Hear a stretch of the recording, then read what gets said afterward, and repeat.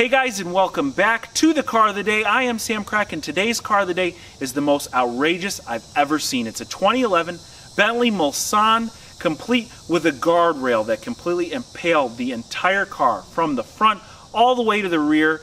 You guys have to see this. Let's jump right into the listing and check these photos out because it is totally unbelievable. This first photo is totally unreal, but before we get to all the photos, let's just go ahead and look through the details really quick. This car has a salvage certificate of title in the state of South Carolina with 0 miles, not actual on the odometer. Obviously, with that rail just going right through the car, it likely destroyed tons of different electronics. I doubt there's even power to the vehicle at this point.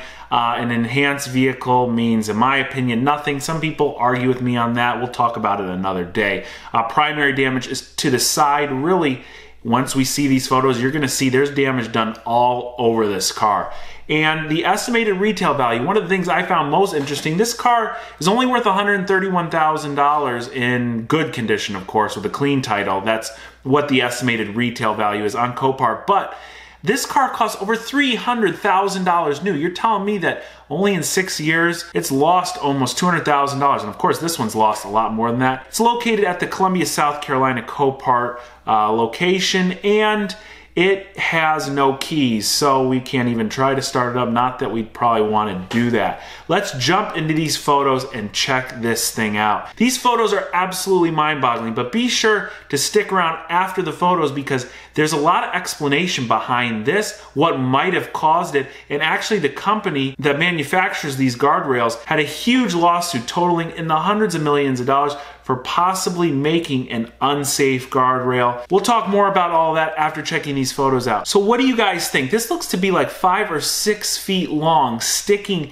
out of the front of that car. Now obviously the car went front end first into this rail. It drove in, it basically impaled the whole passenger side of this car. Let's take a look at it from another angle. Just look at how much rail is sitting here. And this is obviously a big car. This would have been a total disaster, and it's really kind of amazing. This didn't happen to a Kia, it didn't happen to a Ford, it didn't even happen to a Mercedes or an Audi, it happened to a Bentley Mulsanne. Look at the front end of the car, the grille just pushed in. The hood actually looks like it survived because it struck the car low enough, but the rest of the car is trashed. And this is where things start to get amazing. Look at the guardrail sticking out the rear of the car.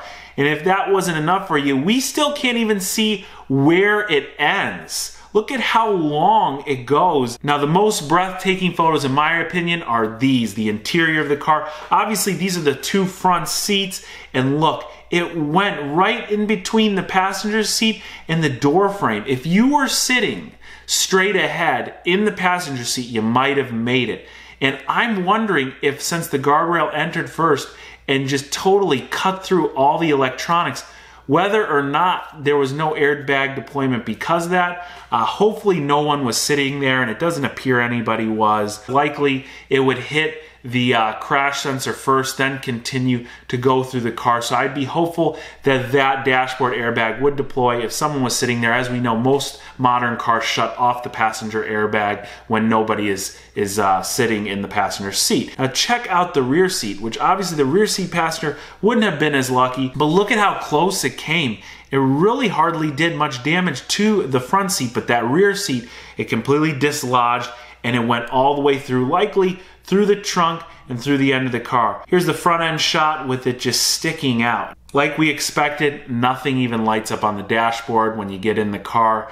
These electronics are toast. This car is a parts car with some extra scrap metal along with it.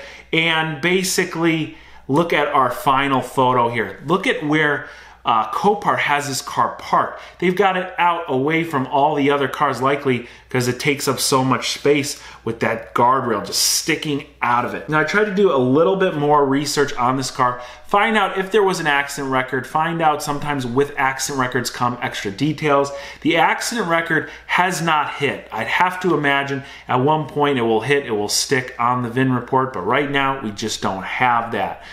This gives us just very little information. I've never seen anything like this, and just seeing these photos weren't enough. I had to find out more information. And it turns out there was a big lawsuit with a company by the name of Trinity Industries, a public company, and they were sued because their guardrails were deemed unsafe. This is not the first time an accident like this has occurred. There are several other photos, as we see here, showing guardrails impaling cars. A lot of the times these accidents are fatal. They're obviously really nasty accidents, but it turns out that Trinity Industries at one point changed the design of their guardrail. This guardrail has a flat plate at the end. The flat plate is attached to the actual rail itself with something called a guide channel. And as you see here, this rail is not flat. It has some curvature to it. When you hit the flat plate, what's supposed to happen is that the guide channel that the plate is attached to is supposed to thread through the rail. The rail is supposed to bend away from the plate, and it's supposed to move. That channel is supposed to move along with your car. It's been proven that when you stop instantly in an accident, of course a bigger car or a bigger object that you hit stops you quicker, the force of that on your body is very dangerous. So this flat plate is meant to move along the rail as the rail bends away and goes away from the car until the car comes to a complete stop. As we see here in this diagram, it shows us very well. Now, Trinity Industries seems to be the main company that is manufacturing and selling these guardrails to the government, and they at one point changed the dimensions of the guide channel in the guardrail from 5 inches wide to 4 inches wide. Now, at one point there had been a few of these guardrail accidents, not really a ton by any stretch, but a guy by the name of Joshua Harmon, who is a competitor to Trinity Industries, his company is SPIG Industry, they also manufacture and sell guardrails. He knew about the dimensional change in Trinity's product. So himself, on behalf of the US government, went ahead, sued Trinity Industries, claiming that this revision to the guardrails by Trinity Industries was only for cost savings, that they've done so making it potentially very dangerous for drivers on the road. And on top of all that, they did not explain or get these changes approved by the government before going ahead and selling and installing these guardrails. Trinity's defense was that their update in design was just that. It was an update, that it was a better guardrail, that there was no other safety disadvantages to it, and that really they didn't have to prove that there was anything better or worse about them. They could just continue selling them and installing them as long as they continue getting the contracts. Initially, Trinity lost this lawsuit, costing their company over $600 million, and about $200 million of that $600 million was awarded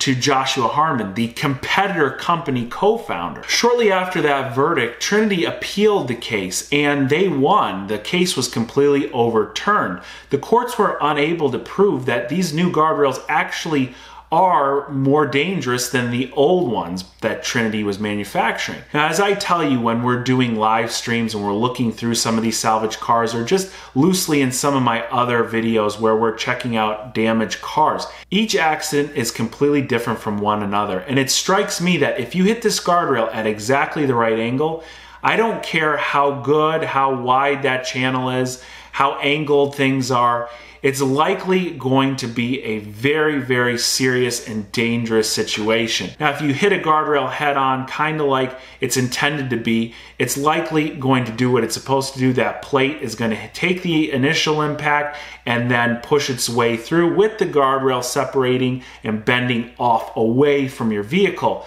But who really knows? This was a kind of slippery case, like Apple and Samsung going back and forth suing each other. We know it's nothing new for a competitor to go after another one. But this is a 5-year stock chart of Trinity Industries, trading around $50 a share. We can see right here towards the end of 2014, when this lawsuit hit, the stock plummeted from about $50 a share all the way down to around $35 a share. Now it's gone up and down since then, and it's still only about $35 a share. Even though the case was overturned, it obviously tarnished Trinity's reputation. In an economy and a stock market that's grown rapidly since 2014, they've kind of just stayed stagnant, although they've had a little bit of a boost recently.